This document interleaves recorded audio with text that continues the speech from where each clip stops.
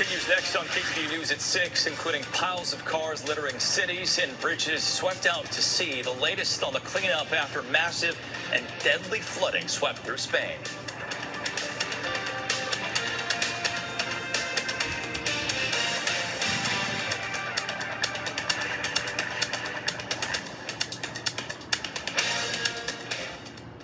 Who's really behind Prop 34? Sleazy Sacramento politicians trying to trick you into spending millions, trying to silence groups like the National Organization for Women and the AIDS Healthcare Foundation. The LA Times calls Prop 34 a sleazy abuse and warns voter beware. The San Francisco Chronicle calls Prop 34 cheap political gamesmanship.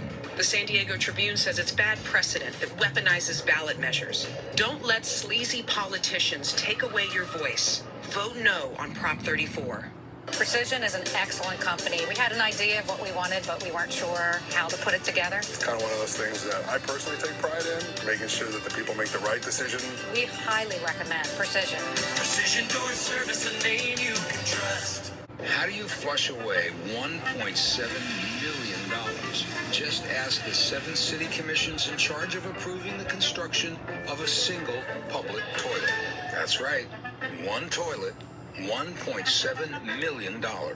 Is it any wonder San Francisco was rated the worst-run city in America? Mayor Breed and the Board of Supervisors made a mess. On Election Day, let's flush City Hall.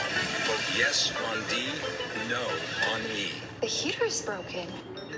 I'll get my tools. Does your family suffer from fixititis syndrome? Relief is just a call away. Service Champions is now offering $58 furnace tune-up. Call 800-5-CHAMPS. Everyone knows a guy like Daniel Lurie. Inherited a fortune. Thinks he's qualified for anything. A trust fund guy. Lurie said he would cut homelessness. He made it worse. His programs passed out tents, creating large tent encampments, and inflated their success rates to get taxpayer funding.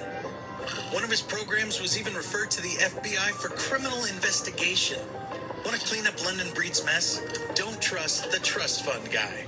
Vote no on Daniel Lurie. The Oakland Roots are in the playoffs. Don't miss a minute of the action as the Roots start their quest for the USL Championship. The Roots take on the Colorado Springs Switchbacks. Saturday at 5, only on KTVU Plus.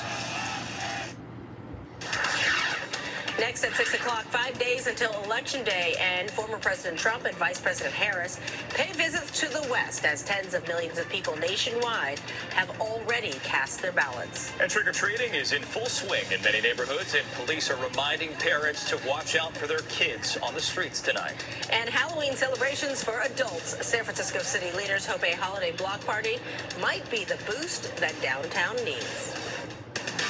This is KTVU Fox 2 News at 6. Well, city leaders have been trying all kinds of ideas to help revive downtown streets as San Francisco recovers from the pandemic.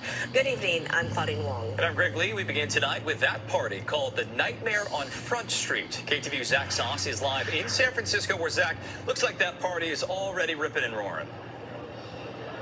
Yeah, still relatively early, but as you can see, the ghosts, the goblins, they are already out. A live look at what the city has coined Nightmare on Front Street. San Francisco, as you mentioned, hoping to capitalize on the success of Oktoberfest by bringing back the entertainment zone here to this neighborhood. So what does that look like? Well, you got a sneak peek.